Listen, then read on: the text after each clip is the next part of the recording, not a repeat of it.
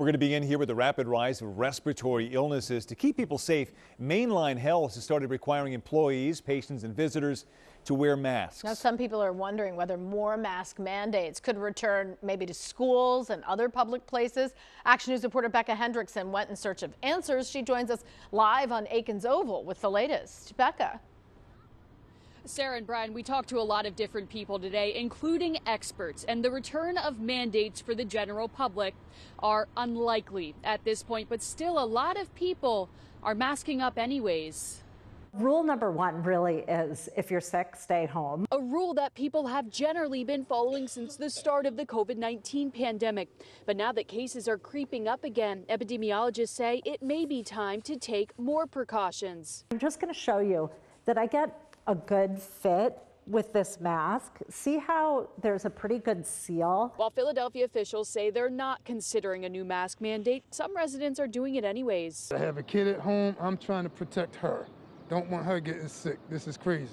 There's a triple threat of respiratory viruses going around: COVID, the flu, and RSV.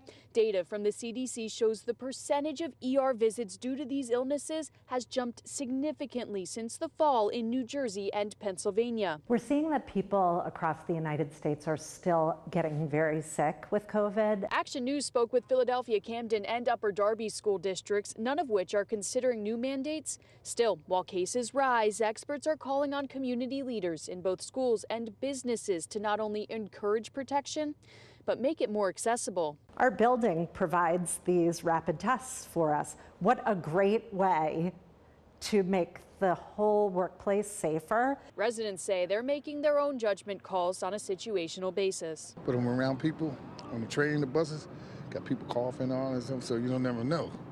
I don't want to catch it. If you're sick, I think wear a mask. If not, then if you're going to be in places where people are sick, you should wear a mask.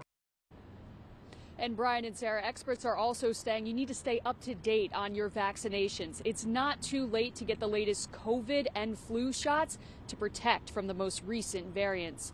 Live here in Aikens Oval, Becca Hendrickson, Channel 6, Action News. Brian and Sarah. Okay, Becca, thank you.